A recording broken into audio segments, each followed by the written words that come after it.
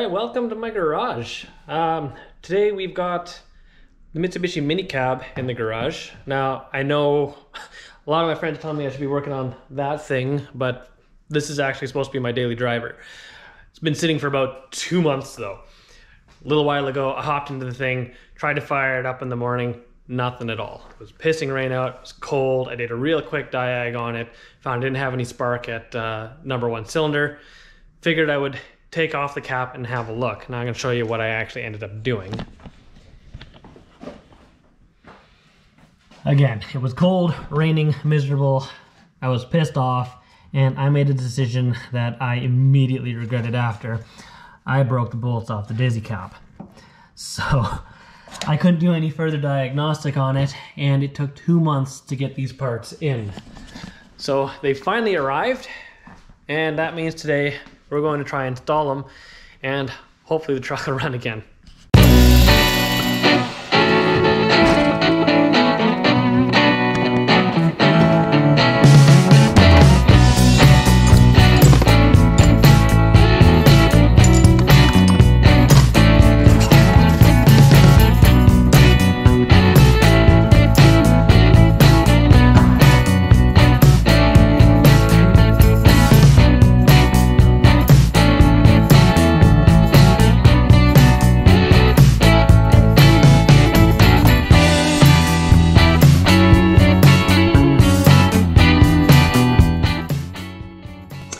Okay, so as usual, the 2-minute job is not going to be a 2-minute job. I can't get this Diag to budge. It is completely stuck in here. I soaked it down with Croil, tried hammering it.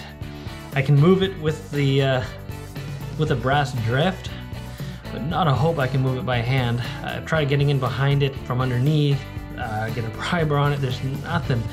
So I'm just gonna let it soak for a little bit here and try again. Maybe the oil will get in a little bit deeper, but now I see why the bolts broke off so easily on the Diag cap.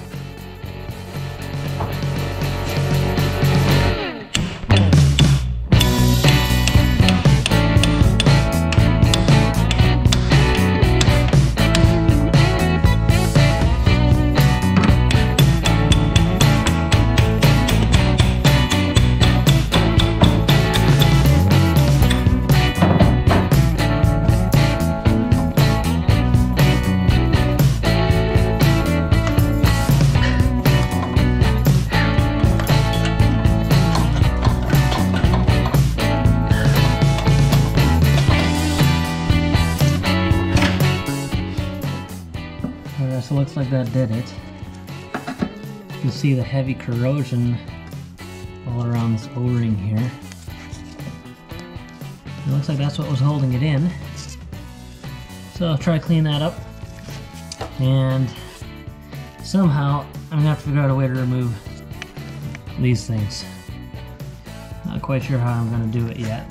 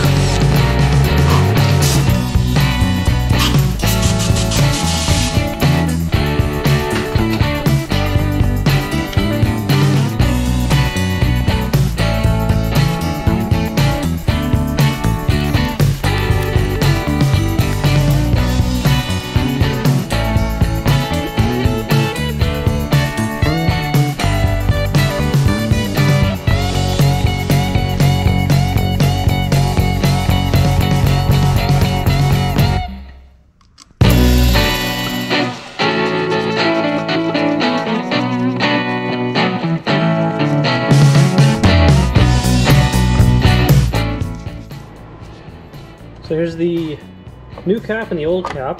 This one's what came off the truck. So obviously we had the broken bolts that had to be dealt with. But see inside, all of this crap here is actually coming off of the pickups. So it was in pretty rough shape, obviously. And if you look at the rotor, you sort of see the same thing. So that's the new rotor going on, but the old one, see, it really wasn't making much in the way of contact there. The main pickup, the spring is pretty worn out. And I also noticed that it's actually cracked right here. I don't know if you can see that.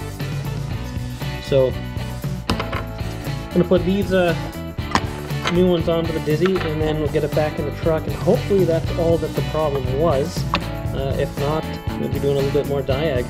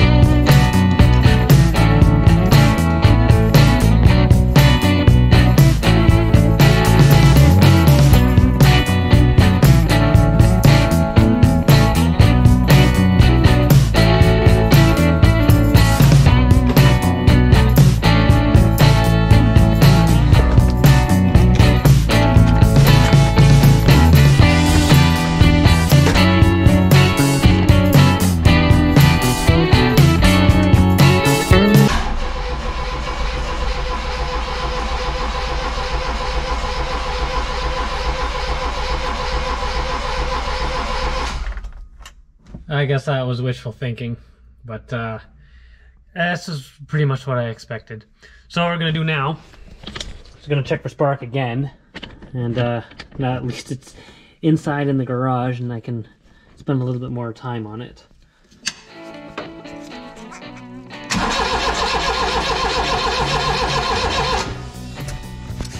Okay, so we still got no spark.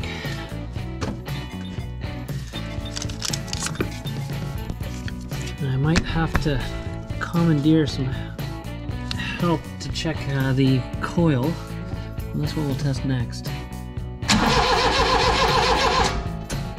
Nothing. So next thing I'm going to try to do is access the coil and just see if we've got power there. And we'll just keep on working our way back until we find where the loss of power is, hopefully.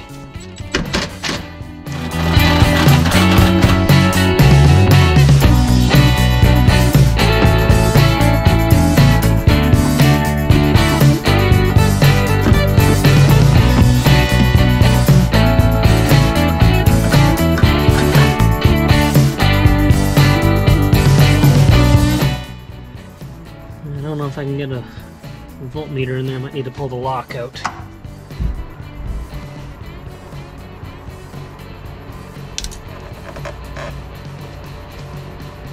Well, shit. Okay, guess we're hunting for that in a minute. 0.08 volts. Well, that's not right. So I think that means we're probably tracking this wire back to see what's going on there. Unfortunately, I don't have a wiring diagram for this, so it means that I need to ring out these wires manually to the fuse block. Alright, so the wires I got here looks like a black and white trace and just a white wire. I'm going to try to trace it back to the fuse block here. And see if we can't find where it leads to. Doing a continuity test. Basically all of these top wires here and a couple of the bottom ones all ring back.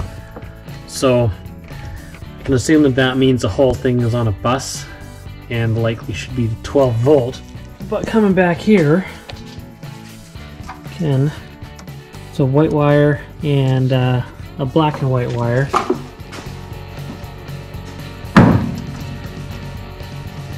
Which is also what connects up the distributor itself. You can take a look. It's pretty corroded. Like, really corroded. And I am getting 12-ish volts here, but not consistent. Kind of depends on where I probe in the plug. So what I'm going to try to do is clean these things up and see if maybe we're just not getting a fire signal from the distributor just because of this corrosion. Hopefully. Not getting my hopes up yet though.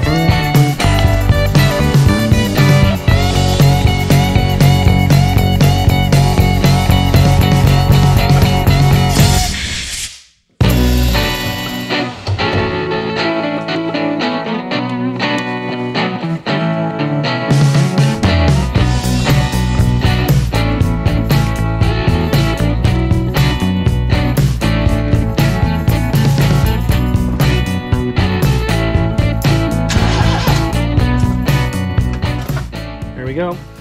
So put it back together and see if it'll actually start.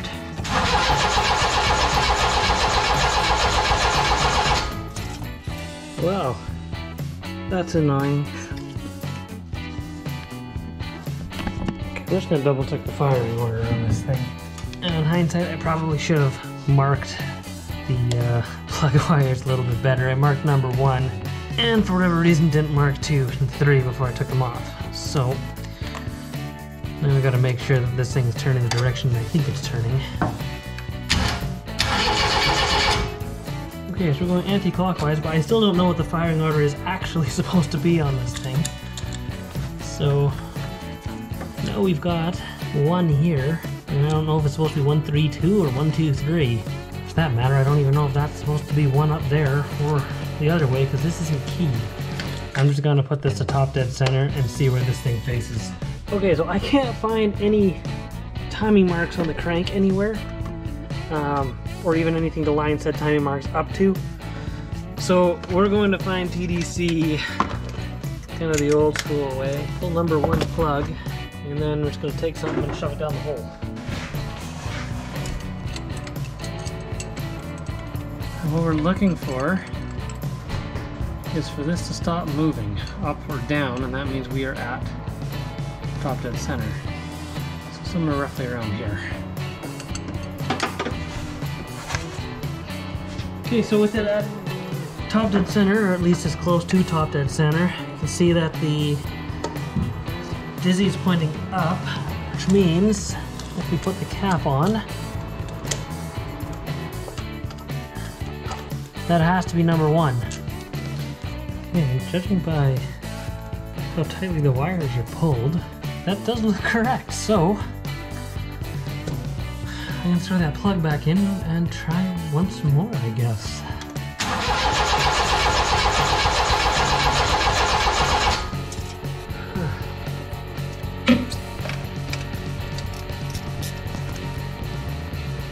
Here's where we're at.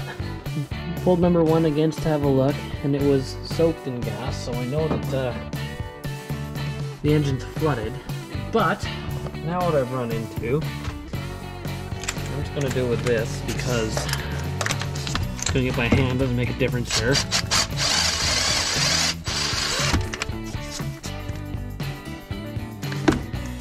And number 3 is doing it too.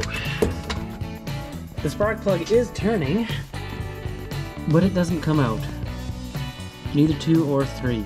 So that can only mean that the previous owner cranked them down so tight they stripped out the cylinder head. So I'm guessing that's probably why it's not starting. I assume it probably has no compression in 2 and 3.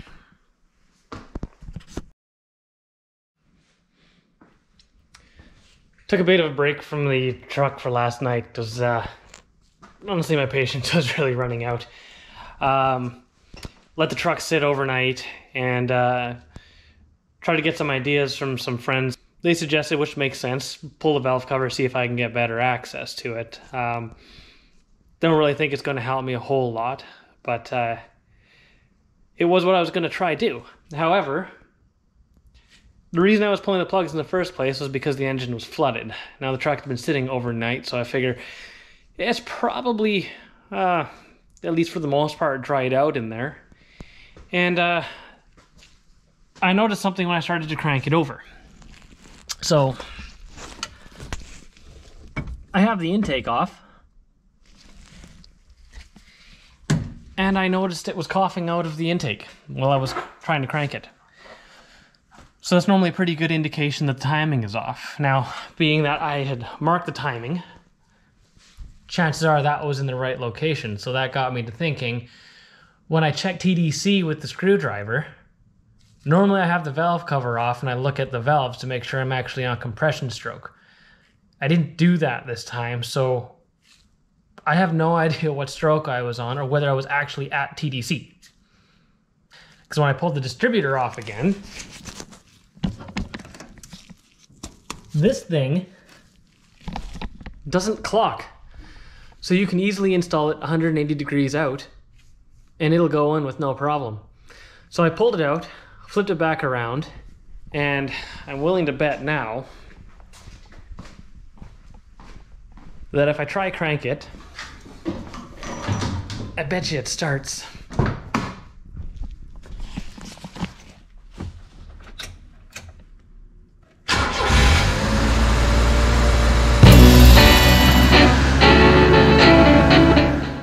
All right, well, it's running, albeit a little bit smoky.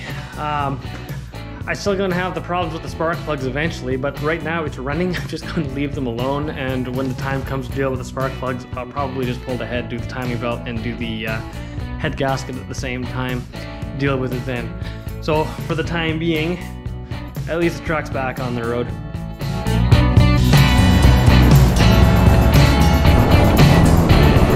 So hopefully that's it for this guy for a little bit, and get back onto one of the other projects that's been sitting waiting and waiting and waiting. Till next time.